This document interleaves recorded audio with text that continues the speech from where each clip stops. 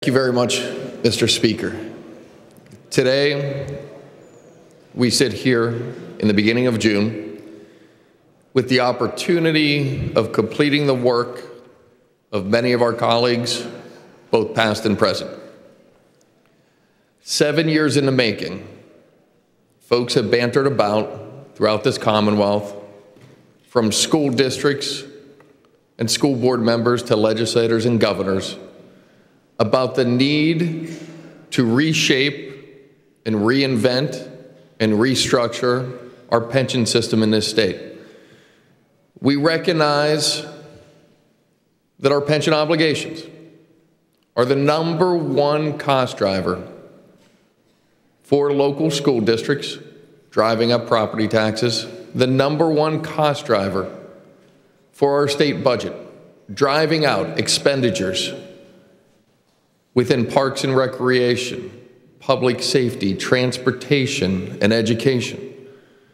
We recognize that we have a commitment to keep to our retirees and to our current employees, but also that we have a duty to restructure this system to ensure that future employees will have a retirement that will actually be there for them when they seek to collect from it.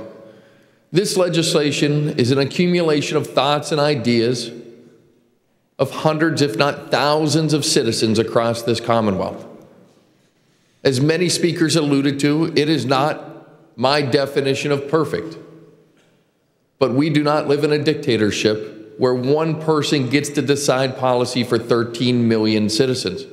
Instead, we live in a democracy where give and take is expected, it is demanded, it is needed to formulate policy that makes sense for a very diverse set of citizens that we collectively represent in this Commonwealth. This legislation represents the most significant step forward to meeting our goals of keeping our commitment to our retirees, our current employees, and creating that system I talked about for future state and school district employees across this Commonwealth. The unfunded liabilities within our system are small, or not small, and they're growing by the day. But this legislation allows us the opportunity with a singular vote at a singular moment in time to reduce the cost to taxpayers by $5 billion. It's amazing that when you think of that very fact, and in the hall of this House, some look at the opportunity to reduce costs by $5 billion as a pittance.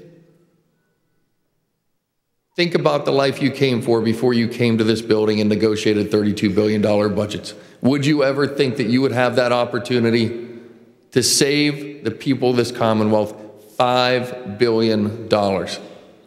Today, that opportunity is before us. We also have the opportunity to rebalance the risk, to create a more sustainable system by rebalancing that risk between our employees and our employers, the taxpayers of this state. We create the first ever defined contribution option in the history of the Commonwealth. And by implementing the shared risk provisions of this bill, we safeguard future generations against the investment return reductions that we faced in 2008. A provision itself that could save the taxpayers $5 to $20 additional billion, depending on market conditions in the future. Pension reform is not about immediate gratification. It's not about an immediate budget solution. Unfortunately, too many generations of legislators felt that was the goal of pension reform, and we are left to deal with the consequences of those decisions. No, pension reform is about making a decision today so that the decisions that will come after us, by our children and our grandchildren, and those who follow in our footsteps in the hall of this House, will not be faced with the same difficulties that we struggle with year after year after year because of the pension obligations within our budget. Today, we get to give a gift to our children and to their children by ensuring that they don't look back on the decisions we made and wish they had done something differently.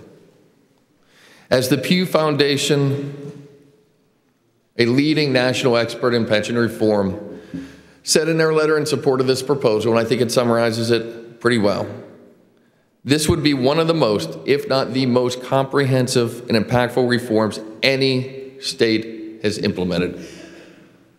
This legislation would take us from 49th in the country in fulfilling our pension obligations to the top tier. Think about the last time we actually were ahead of the curve in this state. Think about the last time we were a leader in the nation in making fiscal and policy decisions geared towards the future and not focused on the past.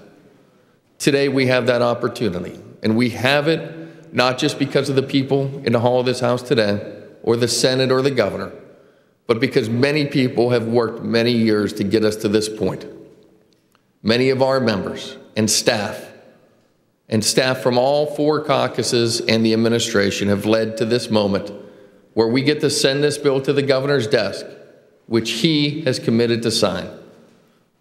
The first leg of a long journey is about to end, and we're going to end that leg together as Republicans and Democrats, showing that government can function for the people and by the people. Thank you, Mr. Speaker. I encourage the members to support Senate Bill 1.